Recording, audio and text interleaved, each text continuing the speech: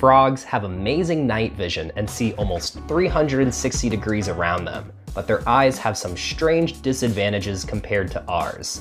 I'll break down how they see the world, plus why they pull their eyes into their heads as they're eating, and what frog eyes have in common with this guy. Frogs focus their eyes completely differently than we do. We have a lens in our eyes that changes shape to shift focus from things up close to further away.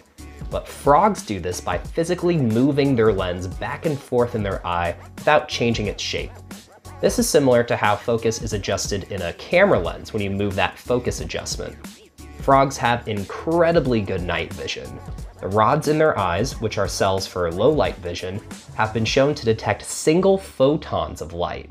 We need sensors that cost thousands of dollars in order to do that. Frogs can also distinguish colors when it's so dark that humans can't see anything. They see different colors than us though.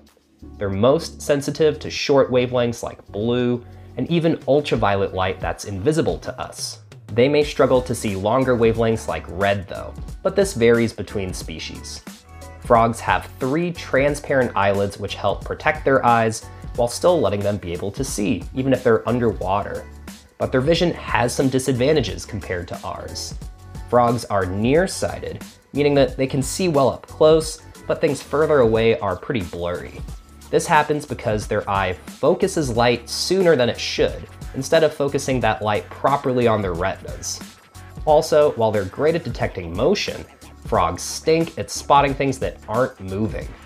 Their brains are just wired to associate things that aren't moving with the background environment. So if a frog's prey just stays still, it has a good chance of getting away. Alright, why do frogs suck their eyes into their heads while they're eating? They use their eyes to push food down and help them swallow. A frog's tongue is attached to the front of its mouth instead of the back like ours, and that makes it hard for a frog to swallow without the help of its eyes. And finally, what the heck do frogs have in common with Deadpool? Just like the sassy superhero, frogs can regenerate their eye tissue after damage, with studies showing that they can fully regrow entire eyes. Researchers are studying this superpower now to see if there are ways to help people who lose their vision regenerate eye cells.